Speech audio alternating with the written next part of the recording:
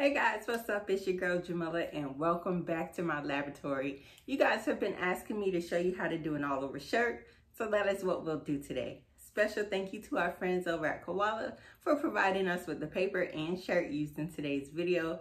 Make sure you check out the description box for a full list of the supplies used. And if you like the video, you learned something new, make sure you give me a thumbs up, share it with your friends, and subscribe to my channel. Alright guys, to begin this video, we're going to go ahead and start in canva.com and we'll go over here to create a design. And I'm using 11 by 17 size paper, so I'm going to go to custom size and type that in. But since I use it often, it's already saved in here for me. So whatever size paper you're using, that is what you'll type in the custom dimension box. So once we get to our blank screen, we'll go ahead to our uploads and just insert the images that we want to use today. And I will have the link for the images that I used in the description box below, as well as the affiliate link for you guys to purchase your koala paper and save 10% for the month of November. And after November, it is 8% off your purchase. Okay, so go ahead and make sure you use those links and save your coins, guys. Okay, so I have my images, and first thing I'm going to do is just crop this out a little bit because I don't want the I'm speaking.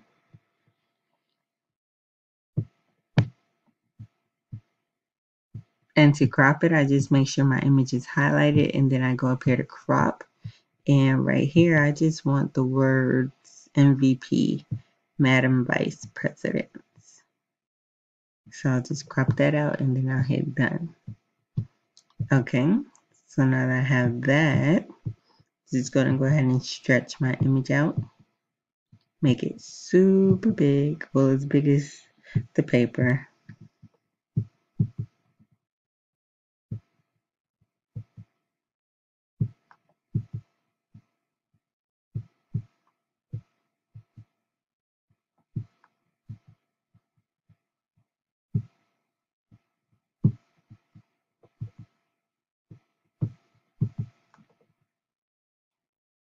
Just kind of lay that overlap like that. Okay, that looks good. And of course, I can't just have a plain background, so I'm just going to like put this in the background.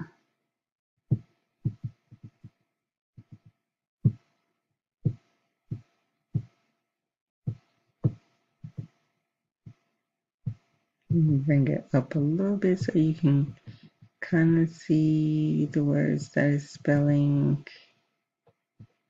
Let me see if I duplicate this and bring it to the bottom.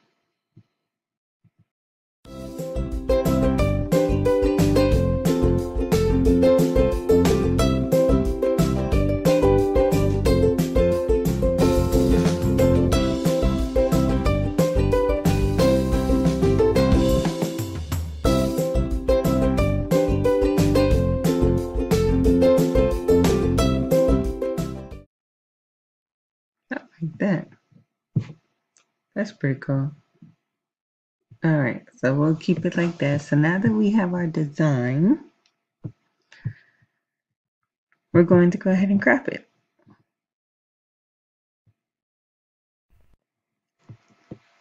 So I'm going to highlight this main part right here and hit crop.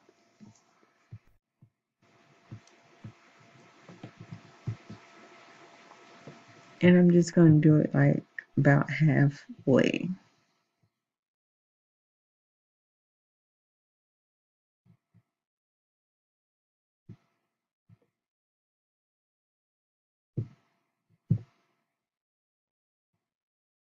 Okay. Then I'm going to duplicate this same page, highlight that same image, hit crop again, and this time I'm going to extend it back all the way out. And then I'm just going to crop the other side. And I do it like this because we already have our image. Okay, hold on. So when I crop it, I want to still leave kind of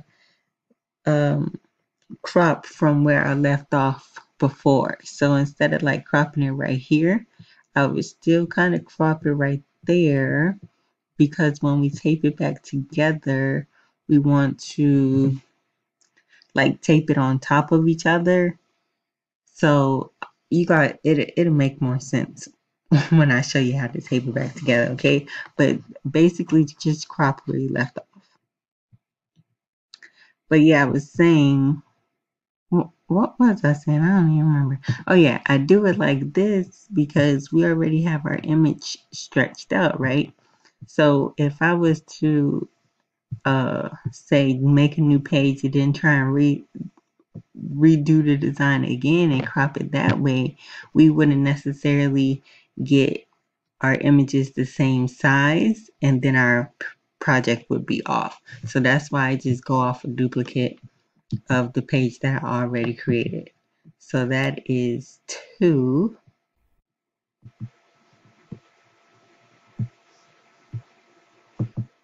Okay, so we have 2 sheets, a right and a left side. And let me add another page.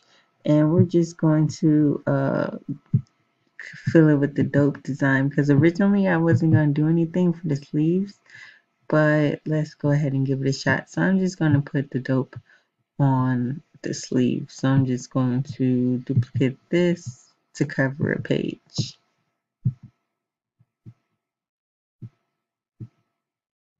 Okay, so I have my design how I want it. So you guys don't forget to go ahead and flip your image. Okay, make sure you flip everything before you print. But I'm not going to flip mine in this video because my printer settings already does that. But I just wanted to remind you to flip your image before you go ahead and save. Okay, so let me name this, and then I'll just go ahead and download. Make sure it's saving as a PNG and save it to your computer.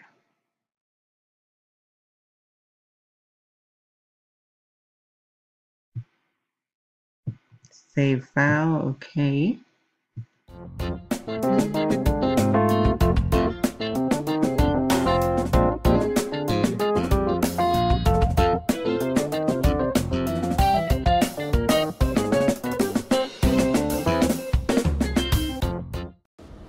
Okay, so now that we have our images printed out, we're just going to go ahead and line it up. And the best way I've found to line up your image is to find a focal point. Like where my finger is my focal point. So I'm going to focus on making sure those lines match up, and usually the rest of the picture will fall into place. You may have to do a little bit of tweaking, but the name of this game is patience. Okay, so I'm going to go ahead and trim off a little bit of extra. You don't want any white or any other color showing because it will show up on your paper. So you just want to make sure you trim it really, really good. So bust out your favorite pair of scissors and use it for this project.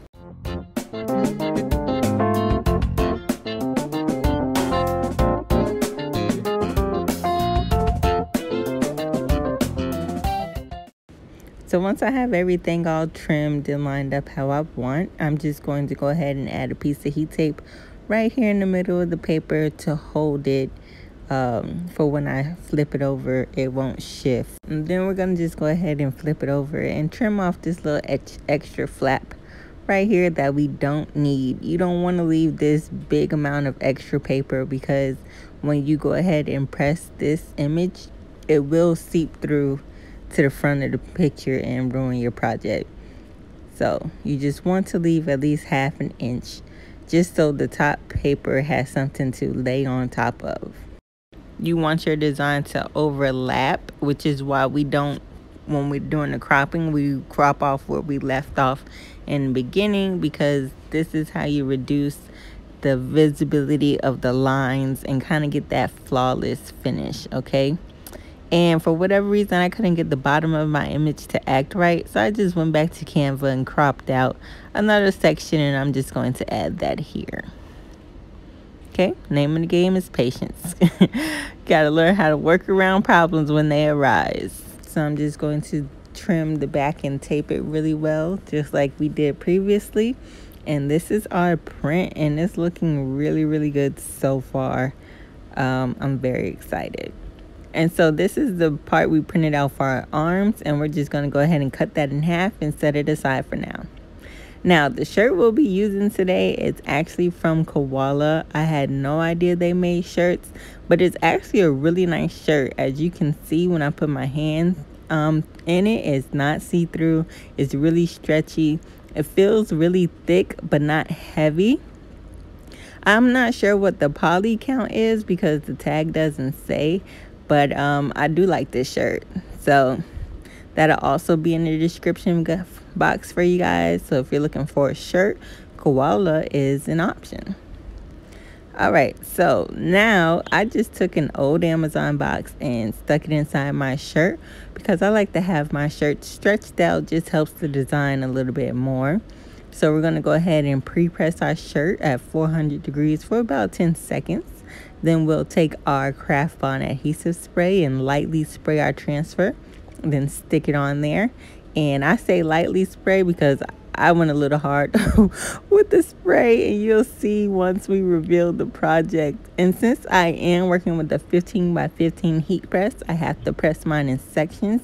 And that is also another reason why I stick the cardboard box in there, because when I move the shirt, it helps with the shifting.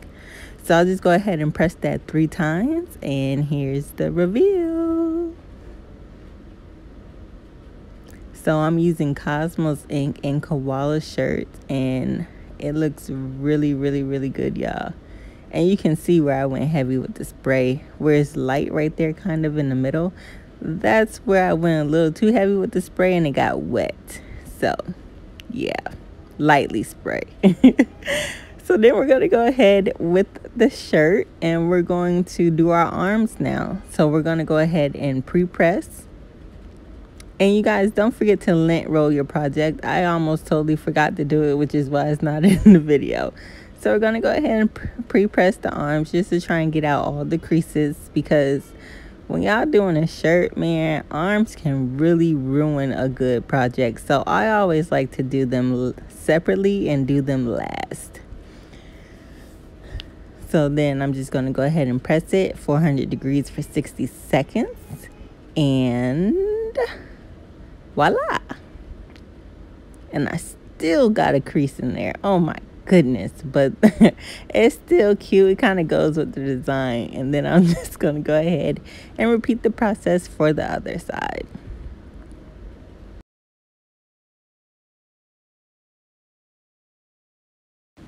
And that is it, guys. Here is our shirt. It is looking super, super, super dope. As always, thanks for watching. Don't forget to like, share, and subscribe.